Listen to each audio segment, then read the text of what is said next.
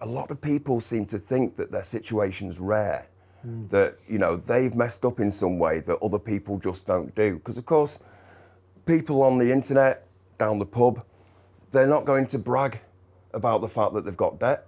They're not going to brag about the fact that they're not doing so well. They will if they've got a new car, but they're less likely to talk about the things that are going wrong than the things that are going well when they're not with very close friends and things like that.